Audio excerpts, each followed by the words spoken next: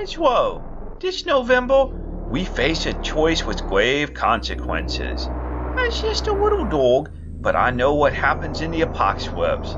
Plague, war, famine, and zombies. Let me be frank. Electing Donald Trump will cause the apocalypse. He's a thin-skinned orange bully with bad hair, and if he's president, I was worried the world will come to an end. We will be forced to smuggle in frijoles negros over the wall to hold our cans.